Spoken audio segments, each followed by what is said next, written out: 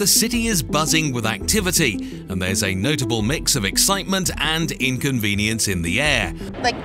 Everything's shut down right here, and you're looking over there and all you see is metal everywhere, and you see orange pylons all over the place. It's kind of not what Vegas is about. You come here for glamour, and this is a mess. As unfortunate as it is, I think we're bringing more industry to Vegas. It sounds like some cool stuff's going on. It's hard not to be supportive of it.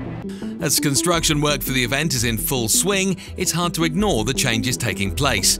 Imagine a middle-aged couple strolling hand in hand along a covered walkway leading from the Las Vegas Strip to the entrance of the Bellagio. They pause briefly to catch a glimpse of the famous fountains, but the traditional viewing area was blocked by construction, leaving them somewhat dissatisfied. The man turned to the woman and asked, "What is all that they're building?" She confidently replied, "Another hotel." However, it's not just another hotel. In fact, it's a massive project that might be mistaken for something more permanent. Along the lakefront sidewalk of the Strip, MGM Resorts is creating the Bellagio Fountain Club.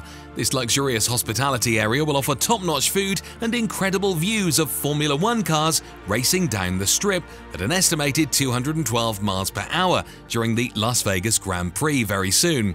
3-day ticket packages for the Fountain Club are available, but they come with a price tag of just, well, $11,247 per person.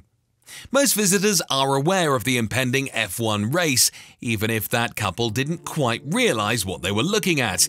F1's presence is hard to miss, with lighting trusses stretching over a mile down the west side of the Strip, major roads interrupted by racetrack fencing, and grandstands going up in front of iconic attractions like the Bellagio Fountains and Mirage Volcano.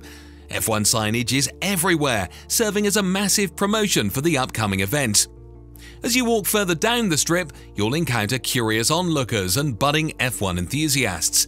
"This is F1 right here," one man exclaimed to his friends as he emerged from Harrah's, pointing to the towering trusses on the other side of the street. Outside the Cosmopolitan, another man observed the freshly laid asphalt on Las Vegas Boulevard and asked his group if they wanted to attend the November race. With the Grand Prix just around the corner, the city presents a somewhat disjointed scene. Track assembly and normal life in Vegas coexist in a unique way. On a pedestrian bridge outside the Cosmo, a busker plays music, while nearby, the dancing grandma draws a crowd with her hula-hooping antics. A Mickey Mouse and Bumblebee from Transformers pose for photos near the Mirage, just feet from a DRS zone.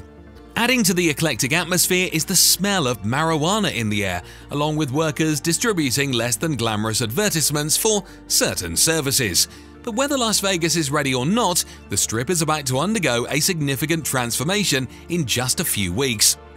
At the intersection of Harmon and Koval Lane, in a previously vacant 39-acre lot next to an apartment complex, F1 is constructing a spectacular 300,000 square foot pit building. This structure will house garages, suite, and a rooftop deck with a giant screen in the shape of the F1 logo. It's 3 football fields long and serves as the only permanent structure along all the elements being assembled for the Grand Prix. F1 owner Liberty Media is taking charge of the race instead of relying on a promoter, and they've invested a whopping $240 million in the vacant lot alone. They expect the capital expenditures for the entire race to reach around $400 million. During a recent tour of the pit building, a worker was busy filling soap dispensers in the upscale bathrooms, while other parts of the property still require significant work. This includes a towering grandstand, team hospitality structures in the paddock area, and turns 1 to 4 of the track, including the start-finish line. From the top of the pit building, you get a general idea of the circuit's path. It winds off the property and through the intersection of Koval and Flamingo Avenue, which hold historical significance as the place where Tupac Shakur was fatally shot in 1996. The track then takes a turn down Sands Avenue, with cars speeding past the convention center before making a left turn onto the Strip between the Venetian and the Wynn. If last week's construction-related traffic on Sands is any indication, the F1 cars will be the only things moving quickly during race weekend. Vegas residents aren't quite excited. Right now, if you don't know where you're going, it could take you 30 minutes to go a couple of casinos down the strip. A taxi driver with 12 years of experience in Las Vegas. He blames the traffic build-ups on track construction and the frequent unpredictable road closures that force locals to guess every morning about where setup is taking place. Alternate routes are often needed but aren't communicated well enough. The traffic on race weekend is expected to be so bad that the taxi drivers plan to take all 3 days off rather than navigate the gridlock. Even race fans who have lived in Las Vegas all their lives find it hard to muster enthusiasm for the event. They were initially thrilled about F1 coming to town and hoped to attend the race. However, once they saw the ticket prices starting at $1,500 each for grandstand seats, they realized that regular people like themselves couldn't afford to go. For many locals, the event is more about inconvenience than excitement. The over-the-top F1 experience. It's essential to understand that the concept of hosting an F1 race in Las Vegas is all about offering an over-the-top experience. Even though 100,000 fans are expected to attend each day, it's the wealthiest and trendiest individuals who are at the forefront.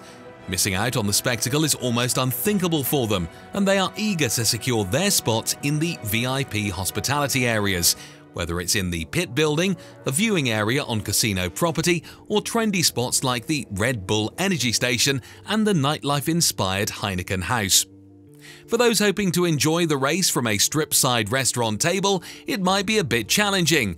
Locals investigated the place and said, "We couldn't find any available tables at popular restaurants like Margaritaville, Bubba Gump's, Rainforest Cafe, and Sugar Factory, which all offer prime views of the racetrack. These venues have been fully booked for all 3 days of the race weekend." The construction show must go on. Over the last week, the city will continue to undergo significant changes as more high-end hospitality zones and additional track structures are completed. While most areas will return to their typical look after the F1 event, one spot has already been permanently altered. To make way for the Bellagio Fountain Club, the resort had to cut down 40 mature trees that had been transplanted from the old Dunes golf course in the late 1990s. These trees have now been turned into wood chips, which will be spread at local parks, further stirring up frustration among some locals who weren't adequately informed about the changes. Despite the potential hassles and negative perceptions, the city remains open to F1 fans arriving for one of the most hyped motorsport races in history. The economic impact is undoubtedly a welcome aspect, and Las Vegas, ever the city of transformation, is ready to put on a show that will be remembered for years to come. Let us know what is your opinion about the F1 Las Vegas Grand Prix in the comments section, and don't forget to subscribe to DRS.